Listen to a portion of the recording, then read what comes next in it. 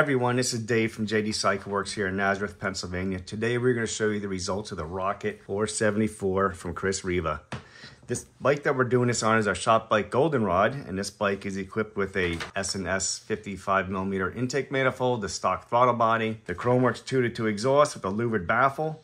We have an Arlen-S inverted air filter on it, and all these components are staying the same throughout this whole cam shootout video series.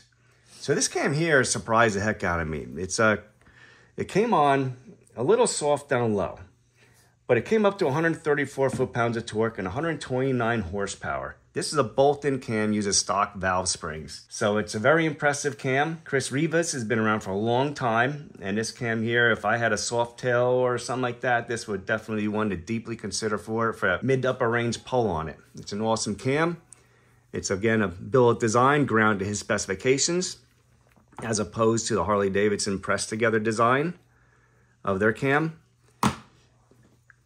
It's just a very, very good working cam for a light, I would say definitely for a lighter motorcycle. I don't know if I'd want to run this in a touring bike, but I'm sure it would respond awesome in it too.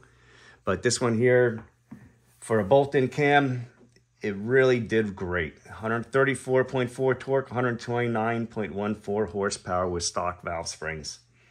It's a great cam. Check them out. The cost of this cam is actually pretty easy on the pocketbook too. It's $204.95. Not a bad deal. If you're interested in purchasing this cam, it's available from us or out on the internet through various vendors that have it for sale.